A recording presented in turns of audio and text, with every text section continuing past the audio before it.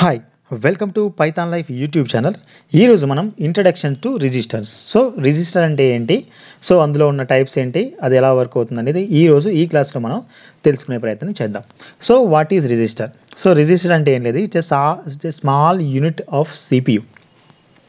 సిపియులో ఇది ఒక small unit లాగా ఉంటుంది, సిపియుతో కనెక్ట్ అయ్యి.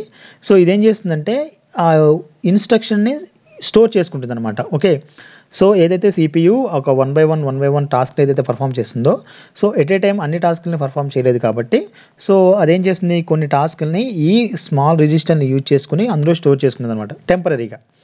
ఓకే, ఈ రిజిస్టర్స్ ఏం స్టోర్ చేసుకుంటే data are address for processor use, అంటే ప్రాసెసర్ యూజ్ చేసే డేటాని కానీ దానికి అడ్రస్ని కానీ ఈ రిజిస్టర్ అనేవి యూజ్ చేసుకుంటాయి. ఓకే, ఇది రిజిస్టర్ యొక్క డెఫినేషన్. సో మనం ఇప్పుడు ఈ రిజిస్టర్ అనేవి నార్మల్గా ఏం చేస్తుంటాయి, సో కంప్యూటర్ అనేది నార్మల్గా ఈ సిపియు అనేది కంప్యూటర్ యొక్క కంప్లీట్ ప్రాసెస్ని రన్ చేస్తున్నాం కదా, ఆ రన్ చేసే ప్రాసెస్లో సిపియు అనేది కొన్ని థింగ్స్ని సేవ్ చేసుకోవాల్సి ఉంటుంది, లైక్ స్టోర్ చేసుకోవాల్సి ఉంటుంది. ఆ స్టోరేజ్ పర్పస్లో ఈ రిజిస్టర్స్ అనేవి సిపియుకి హెల్ప్ అవుతూ ఉంటాయి అన్నమాట. ఓకే, నార్మల్గా ఈ ప్రాసెసర్లు ఈ రిజిస్టర్లు అనేవి ఏం చేస్తుంటాయి, నార్మల్గా టెంపరీ స్టోరేజ్ కోసం యూజ్ చేస్తూ ఉంటాయి అనమాట. లైక్ కమాండ్స్ని కానీ ఇన్స్ట్రక్షన్స్ కానీ టెంపరీగా స్టోర్ చేసుకుని ప్రాసెసింగ్ చేసే విషయంలో ఇవి హెల్ప్ చేస్తూ ఉంటాయి సిపియుకి. ఓకే, నార్మల్గా మనం చూసినట్టయితే ఇక్కడ కంట్రోల్ ప్రాసెసర్ ఉంది కదా, సో కంట్రోల్ ప్రాసెసర్ పక్కన ఇది రిజిస్టర్స్ అనమాట. సో ఈ రిజిస్టర్ అనేది ఏం చేస్తుంది, ఈ కంట్రోల్ ఇప్పుడు నార్మల్గా ఈ సిపియు ఉంది కదా, సిపియులో ఒక భాగంగా ఉంటూ ఈ ప్రాసెసర్కి కావాల్సిన డేటాని ఇన్స్ట్రక్షన్స్ని టెంపరీగా స్టోర్ చేసుకుని ఆ సిపియుకి వన్ బై వన్ ఇలా ఇస్తుంది అనమాట, ఎక్కువ లోడ్ కానీయకుండా ప్రాసెసర్కి. ఓకే,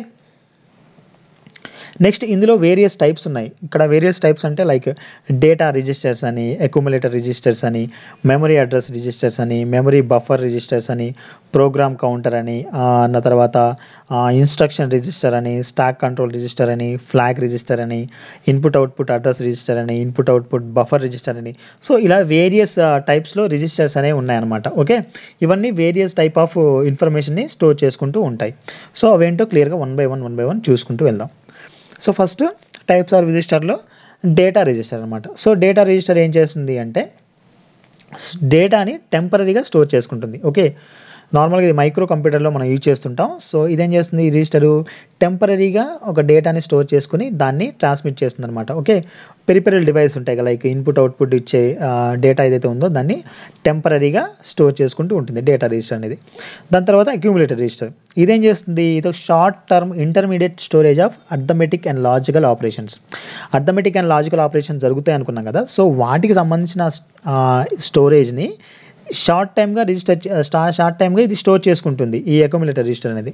ఓకే, తర్వాత మెమరీ అడ్రస్ రిజిస్టర్, ఇదేం చేస్తుంది, it store the address of A memory. Okay, ఇప్పుడు మామూలుగా ఒక మెమరీ యొక్క అడ్రస్ని ఇది స్టోర్ చేసుకుంటుంది. సో ఓకే, ఇదేం చేస్తుంది, సిపియు ఎప్పుడైతే దాన్ని కావాలనుకుందనుకో, ఓకే సమ్ మెమరీ అనేది నాకు కావాలి, దానికి సంబంధించిన అడ్రస్ అనేది కావాలి అన్నదనుకో, సో అప్పుడు ఏం చేస్తుంది, మెమరీ అడ్రస్ అనేది దానికి కావాల్సిన డేటాని సిపియుకి ఇస్తుంది. ఇదనే రీడ్ రైట్ ఆపరేషన్ చేసేటప్పుడు. దాని తర్వాత memory buffer register. Memory buffer register అంటే ఏంటి, నార్మల్గా ఇప్పుడు ఏదైనా ఇన్స్ట్రక్షన్స్ని వన్ బై వన్ ఇస్తుంది అనుకోండి, సో అప్పుడు ఏం చేస్తుంది, ఇన్స్ట్రక్షన్స్ అనేవి బఫరింగ్ అంటే ఏంటి, టెంపరీగా స్టోర్ చేసుకోవడమే కదా, టెంపరీ స్టోరేజ్ పర్పస్ బఫరింగ్ అంటే నార్మల్గా మనకి యూజ్ చేసుకునే టర్మినాలజీ. సో ఇక్కడ ఏం చేస్తుంది, this register stores the contents of A data are instructions read from are return in the memory. So okay, ఇదేం చేస్తుంది, నార్మల్గా టెంపరీగా దాన్ని స్టోర్ చేసుకొని వాటిని రీడ్ ఆర్ రైట్ చేయడానికి యూజ్ చేసుకుంటుంది అనమాట. Okay, register use to store data instructions coming from memory or going to the memory. So ఈ మెమరీకి వచ్చే మెమరీని అంటే ఏదైతే రిజిస్టర్ ఉంటుంది కదా, రిజిస్టర్ ఏం చేస్తుంది, ప్రాసెసర్ నుంచి వచ్చే మెమరీని తర్వాత ప్రాసెస్ అయిన తర్వాత దానికి మళ్ళీ అవుట్పుట్ ద్వారా ఇచ్చే మెమరీని ఈ రిజిస్టర్ అనేది టెంపరీగా స్టోర్ చేసుకుంటుంది. ఓకే, అట్లా దానికోసం ఈ మెమరీ బఫర్ రిజిస్టర్ అనేది యూజ్ అవుతుంది. తర్వాత ప్రోగ్రామ్ కౌంటర్ అంటే ఏంటి, నార్మల్గా కావాల్సిన ఇన్స్ట్రక్షన్స్ అనేవి లైన్ బై లైన్ ఉంటాయి కదా, సో అందులో పర్టికులర్గా సిపియు ఏదైతే ఎగ్జిక్యూట్ చేయడానికి రెడీగా ఉందో అప్పుడు ఆ పర్టికులర్గా ఆ ఇన్స్ట్రక్షన్స్ని పాయింట్అవుట్ చేస్తుంది అనమాట ఈ ప్రోగ్రామ్ కౌంటర్ అనేది. ఓకే, ఫస్ట్ ఏది, సెకండ్ ఏది, థర్డ్ ఏది అన్నట్టు. ఓకే, సో ఇది program counter.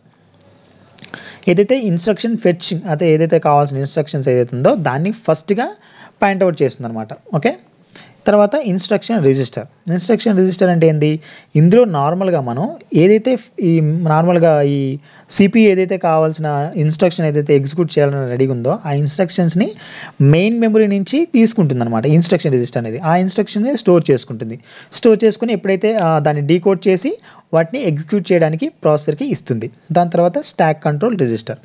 So stock control register అంటే ఏంది, ఇది స్టాక్ కంట్రోల్ రిజిస్టర్ అనేది use to manage stock in memory. So stock memory అంటే తెలుసు కదా స్టాక్, సో దాన్ని మేనేజ్ చేయడానికి ఈ రిజిస్టర్ అనేది యూజ్ అవుతుంది అనమాట. దాని తర్వాత ఫ్లాగ్ రిజిస్టర్ అంటే ఏంటంటే it use to indicate the occurrence of a certain condition. So particular కండిషన్ని చెప్పడానికి అది ఫాల్స్ ఆర్ ట్రూ, సో ఇలా కండిషన్ని బేస్ చేసుకుని దాన్ని స్టోర్ చేసుకోవడానికి ఈ ఫ్లాగ్ రిజిస్టర్ అనేది మనం యూజ్ చేస్తుంటాం అనమాట. ఇది ఒక స్పెషల్ పర్పస్ రిజిస్టర్ అనమాట. సో ఇది నార్మల్గా ఎంత స్టోరేజ్ని చేసుకుంటుంది అంటే దీని యొక్క సైజ్ ఎంత ఉంటుందంటే జస్ట్ 1 or 2 bytesలోనే ఉంటుంది. ఎందుకంటే జస్ట్ ఇదేం చేస్తుంది, పర్టికులర్ కండిషన్ అది ట్రూ ఆర్ ఫాల్స్ అని తెలియజేయడం కోసమే ఈ ఫ్లాగ్ రిజిస్టర్ మనం యూజ్ చేస్తుంటాం. దాని తర్వాత address register, input output address register. ఈ ఇన్పుట్ అవుట్పుట్ అడ్రస్ రిజిస్టర్ ఏం చేస్తుందంటే ఇది to specify the address of A particular input output device. Input output యొక్క పర్టికులర్ డివైస్ యొక్క అడ్రస్ని తెలియజేయడం కోసం ఈ ఇన్పుట్ అవుట్పుట్ అడ్రస్ రిజిస్టర్ అనేది వర్క్ అవుతుంది. దాని తర్వాత buffer register, input output buffer register. So నార్మల్గా ఇందాక అడ్రస్ని తెలియజేయడం కోసం అది యూజ్ చేసాం కదా ఇన్పుట్ అవుట్పుట్ అడ్రస్ రిజిస్టర్. ఇక్కడేమో ఇన్పుట్ అవుట్పుట్ నుంచి ఎక్స్చేంజ్ అయ్యే ఇన్ఫర్మేషన్ని ఒక పర్టికులర్గా ఒక ఇన్పుట్ అవుట్పుట్ మధ్యలో అదేం చేస్తుంది, ఆ స్టోరేజ్ని జస్ట్ స్టోర్ చేసుకుని టెంపరీగా వాటి మధ్య ఒక బఫర్ లాగా యూజ్ అవుతుంది అనమాట ఇన్పుట్ అవుట్పుట్ బఫర్ రిజిస్టర్ అనేది. ఓకే, చూడు is used for exchange the data between the input output module and the ప్రాసెసర్కి మరియు ఇన్పుట్ అవుట్పుట్ మాడ్యూల్కి మధ్య ఒక బఫర్ రిజిస్టర్ అనేది ఒక డేటా ఒక ఇన్ఫర్మేషన్ ఎక్స్చేంజర్ లాగా ఇది వర్క్ అవుతూ ఉంటుందన్నమాట.